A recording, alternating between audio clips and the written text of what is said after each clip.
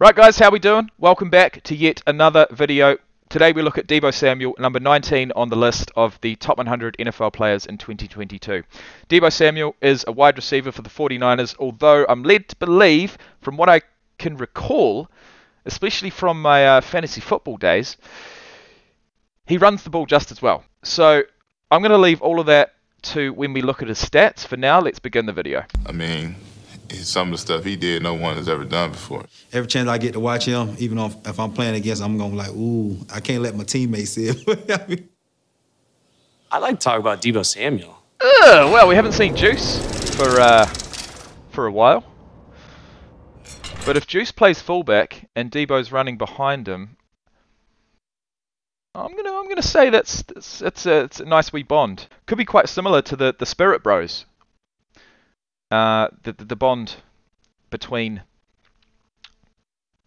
Kyle and George Kittle.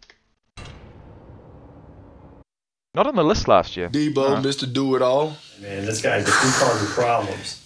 Big problems. Big problems. Okay, that's considered a rush, right? Oh, he is quick.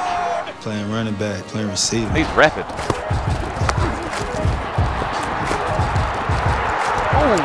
Oh! Get him, Ramsey. We're going to put DEEBO at halfback. Just seeing him out there at kick return, too. I didn't even know he could do all that. DEEBO Samuel's proven there isn't much he can't do with a football in his hands. Oh, no. Oh, I knew that was coming. He can pass as well. DEEBO throw wide open. And he can pass touchdown passes. DEEBO different.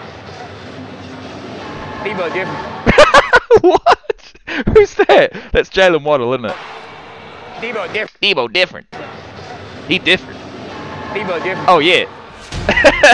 His 768 yards after the catch were second only to Cooper Kupp's 768 after the catch. Well, what did he get prior? Let's have a look at his stats. Nick Minute.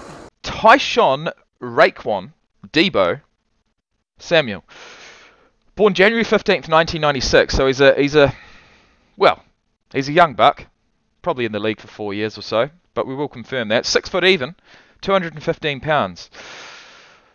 So he's probably tall for a running back, but short for a receiver. That might explain something. South Carolina from 14 to 18, got picked up in the 2019 NFL Draft with pick number 36 early in round number 2 to the 49ers. He's been there ever since. Made his first team All-Pro selection last year, first Pro Bowl selection last year, and holds the NFL record for the most rushing touchdowns in a season by a wide receiver with 8. And I'm assuming that happened last year. Okay. 8 rushing touchdowns. How many receiving touchdowns did he get? Oh, look at this. They've done him dirty. 5'11" and a quarter. 181. Although he's 6 foot even in his NFL.com stats. You know what I'm going to do for you, mate? Do you know what I'm going to do? I don't do this often, but I will. I'll do it now. We're going to edit the code. And we're going to go... Should I make him 6'11"? No. We'll go 6 foot... 6 foot nothing. Let's head down here, publish changes, and we're good. There you go, just like that. Extra couple of centimeters. 6 foot even, 214 pounds, 4.48 for the 40-yard dash, and we saw all of that plus more there. He moves like Jagger, to be fair, but he's around the 7-second mark for the 3-cone drill. 39 inches on the vertical jump. That is ridiculous. 10'2" on the broad jump, 15 reps on the bench. So he's a definite athlete. What was his deal? He signed a 4-year contract with the 49ers on July 25th, 2019. And during the 2022 offseason, 3 years later, it was reported that Samuel requested to be traded. However, he reported to training camp and ultimately got convinced on July 31st, 2022, signed a 3-year, $73.5 million contract extension with $58.1 million guaranteed. 73.5 over 3 years. What's that? Quick maths. Well, it's going to be a decimal place, isn't it? But I'd say about 28 million a year. Not bad at all. Let's look at his stats. He's been in the league for 3 years, guys. 3 years. Had some time out of the game during 2020, which we will find out why. Placed on the non-football injury list at the start of training camp. Activated on September 5th, but was placed on injured reserve again on September 12th. He was activated once more on October 3rd. He was placed again on the list on November 4th and activated 2 days later. In week 12 against the Rams, he had 11 receptions for 133 receiving yards and a 23-20 victory. He's finished the 2020 season with 33 receptions for 391 receiving yards and 1 receiving touchdown. So underperformed, but did what he could with the games he played. But comes back in the 2021 season, 16 games played, 1,405 receiving yards, 365 rushing yards, which is a bit less than what I'd expected, but it is a career high, and that brings his total all scrimmage yards to 1,770. He led the league in average yards per reception with 18.2, 6 receiving touchdowns, 8 rushing touchdowns. So he scored 8 rushing touchdowns off 365 yards. Geez, I wonder how that worked. I'm sure we'll find out. Either way, he threw the ball twice, completed one of them for 24 yards and a touchdown, fumbled the ball 4 times, but being that he did carry it over, 140 odd times, I suppose that's not too bad. San Francisco, they went deep in the postseason. 3 games played, 10 receptions, 154 yards, 1 touchdown, 27 attempts along the ground, 137 rushing yards, and an average of 5.1 and 1 touchdown. So, okay, do you know what happened? Do you know what I think happened? I think I just started paying attention to what DEEBO Samuel was doing in the postseason, and that's why I saw him rushing the ball so much, and that's why we were talking about him, being this dual threat. But at the end of the day, it seems as if he played running back predominantly during the postseason at least. Anyway, 4.48 for the 40-yard dash, 39 inches on the vertical jump. Need we say more? 846, but he did it on nearly half the number of receptions. Sorry, what was that? His 768 yards after the catch were second only to Cooper Kupp's 846, but he did it on nearly half the number of receptions. He can catch a slant and take it 70, and he could also run an outside zone from the backfield and take it 70. So that's a rushing attempt. Am I right? What's he going to do here? Is he going to split? He's going to split the defense. He's going to absolutely burn them straight to the house. Oh, he's got the stiff arm. His willpower. Oh, he does get there.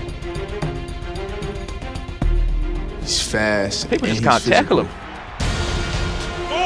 Mouth guard pops. Oh shit! Okay, I know who came off second best in that collision. Physical. Mouth guard pops up. They are thumping down there. He's rolling like oh, you gotta feel bad for him, man. Got an attitude like Steve Smith. Don't want to never go down. He kind of gives me the same vibe as A.J. Brown. Big lower body, kind of yards after catch kind of guy. Just like A.J. Brown, if you let those guys get going, good luck trying to tackle him. The willpower of DEEBO Samuel is nice footwork too. Unbelievable. Oh, nobody won't tackle you, bro. I think DEEBO's got a case for, being one of the best offensive players in the league. He's truly one of the best yards after contact players. DEEBO was named a first-team Look at him All-Pro for the Look first at him go. Someone did the old Superman.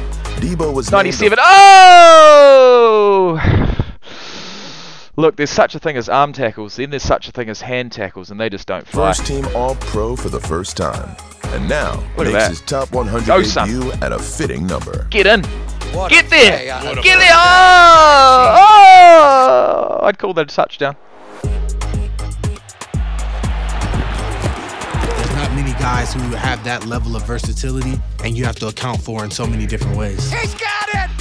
Cut by DEEBO Samuel. Oh, I'm not going to say he's a cheat code just yet. He's only in his 3rd season. But if he goes out there and performs and accumulates the type of yardage that he has this year, again, not only is he going to be in the top 20 again, but he's going to really get that respect. He's the best player on the field. From me, at least. He's just an explosive player. Not that means anything, but look at him go. DEEBO kind of put the team on his back like a backpack. Marched us to victory.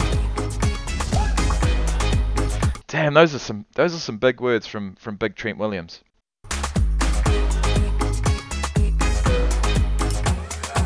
DEEBO! He does it all. He does. His greatness is undeniable, that's for sure. I told you. Let's go. Thanks for telling me. Well, here he is, the big man, Darius Leonard, who I'm led to believe is called Shaquille. Why? Well, only time will tell. Someone told me that in one of my live streams. By the way, if you do want to tune in, I'll be hosting various live streams throughout the season on this channel, but also on my second channel, Jake.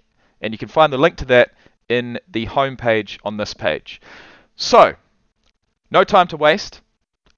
Darius Leonard is coming up next. DEEBO Samuel is pretty much up there with the best, let's be fair. 19 on the list, and he deserves it. He's come back from, you know, a relatively underwhelming season last year, come back strong, and that's what we like to see. All the best, mate. Thanks for watching, guys, and I'll see you in the next one. Peace out.